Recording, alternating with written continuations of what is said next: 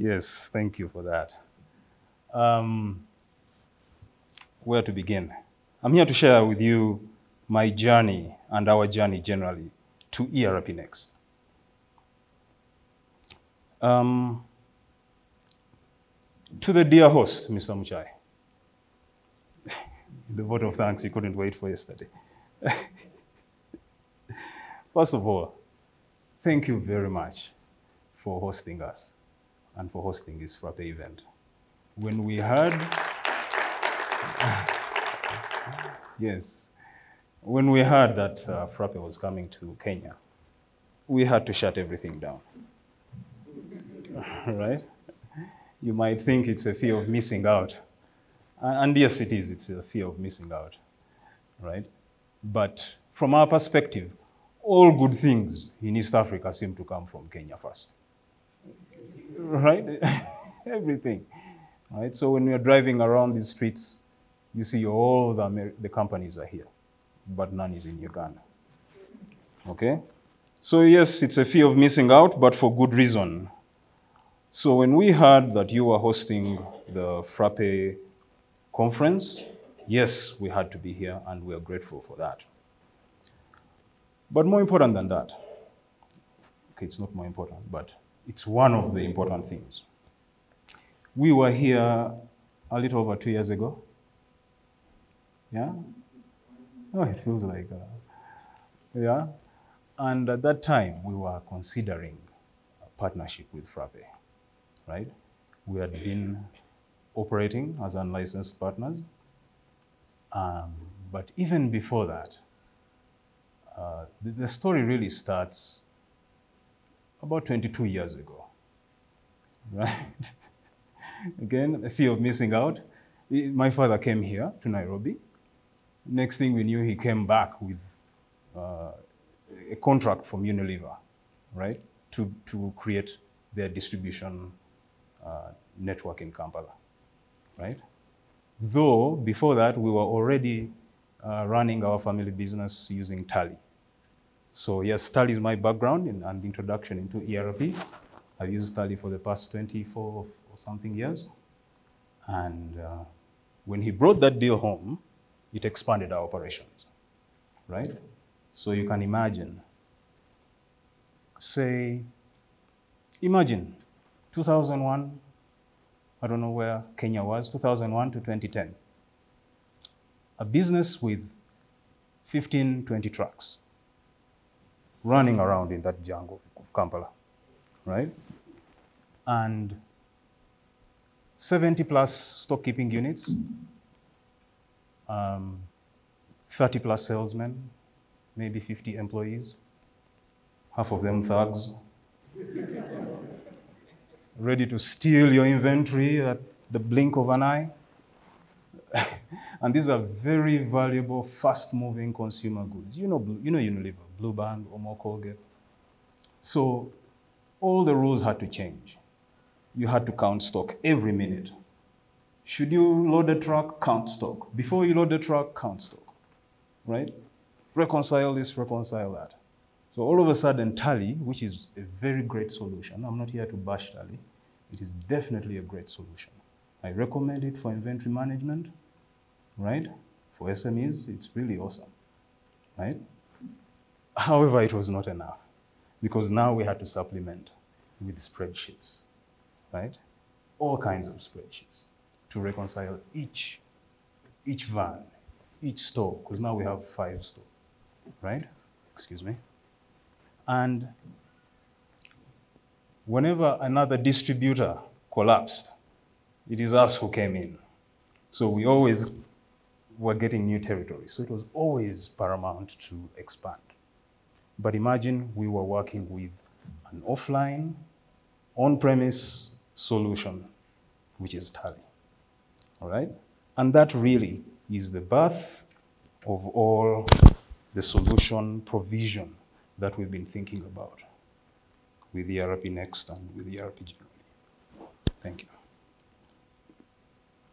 So our dear host, when we came here and we opened up to you about our concerns, we are mostly thankful, but really we are surprised that you opened up to us. You gave us all the time you needed, all the time we needed. We were actually late, surprisingly. Normally, you're the late one. But yes, but we were there. You gave us, that was actually the true open source spirit, right? And that's why we love open source and the people behind open source. It is, right. Yes, it is that culture of sharing knowledge, sharing your blueprints, right? And well, of course, my knowledge is beyond accounting because I'm also into hardware. So when I also look at the open source hardware movement, that's another thing that's coming, right? So we are truly excited by this open source. And to see you with that open source character, oh, that has really lifted stakes. We went back, we applied for partnership, we worked, and we are now partners. So thank you for that. It's a year, nearly a year in, and we are not really complaining. The partners are treating us fairly well. Thank you for your recommendation. And because of that, we consider you our godfather. So you're now our godfather. And actually, this entire ecosystem, as you notice, Frappe is 100% open source. It's open source first, which means build the community first. So please accept the honorary title of godfather of this ecosystem so that you help build this ecosystem. So thank you very much for that. To Frappe Technologies, we are equally blessed to be in your presence. My team is first and foremost a bunch of open source buffs, right? At least me, I'm an accounting buff, but they are open source buffs.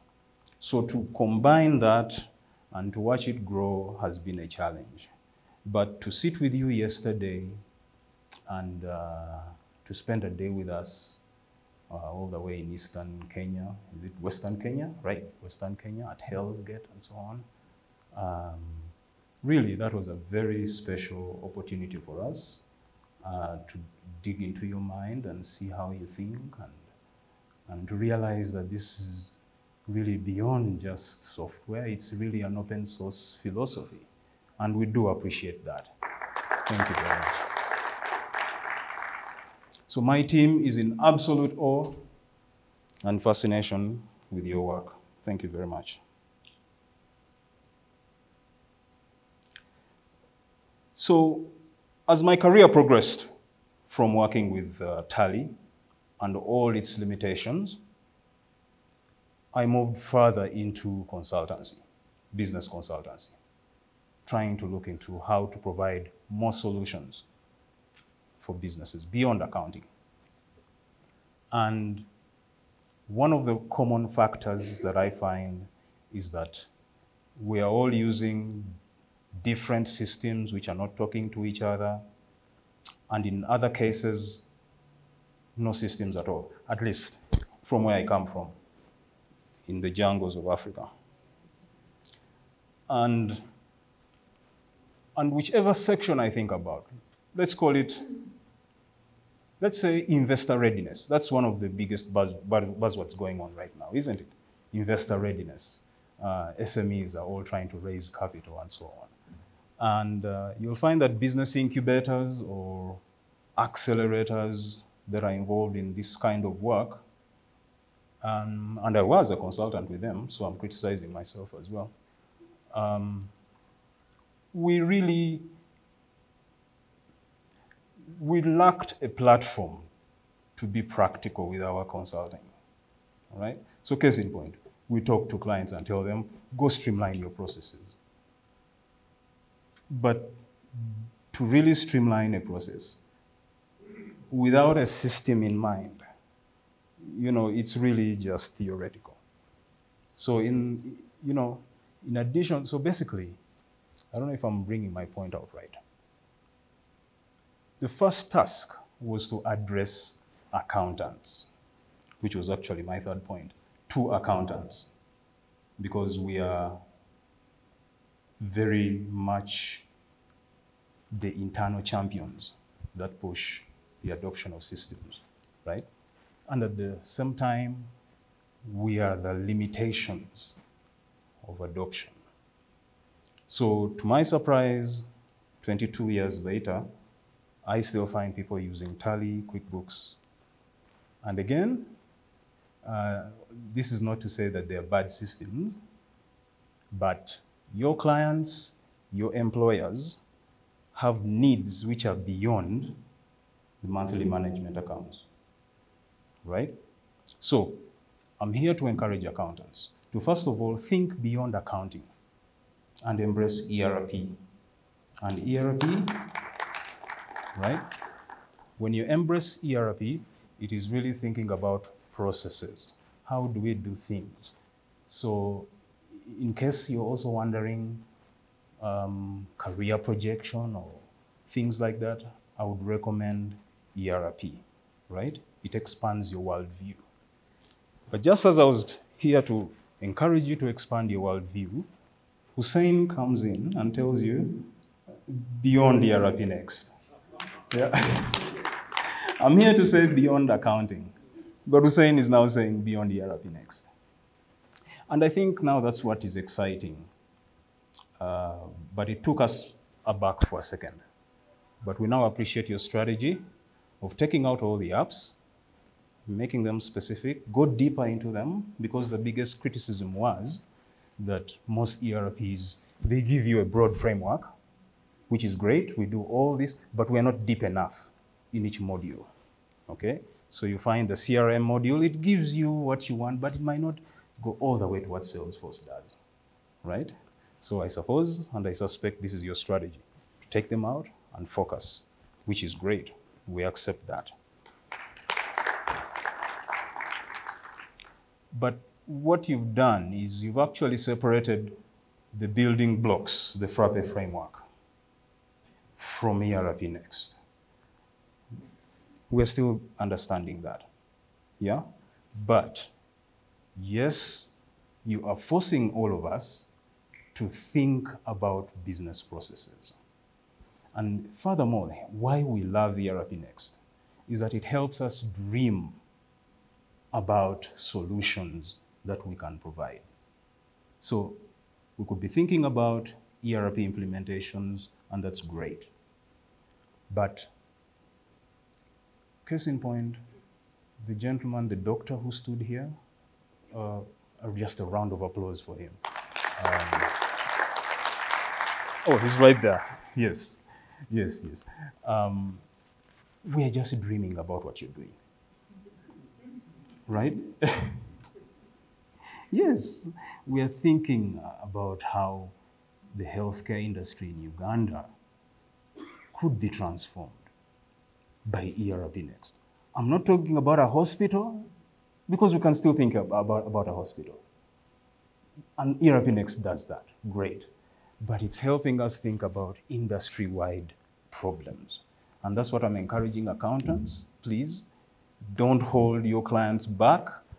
Tally is great, QuickBooks is great, and we'll give them all their credits. But ERPNext, yeah, that's something else. So, frappe.school should be your homepage. Furthermore, to accounting students whom I interact with a lot, I know that there is a fear of AI and its potential impact to upset our profession. First of all, I would like to tell you that I was having that same conversation with my father 20 years ago before I got into accounting. And before that, I found that another 10, 15 years ago, other people were having that same conversation. And we are still having it today.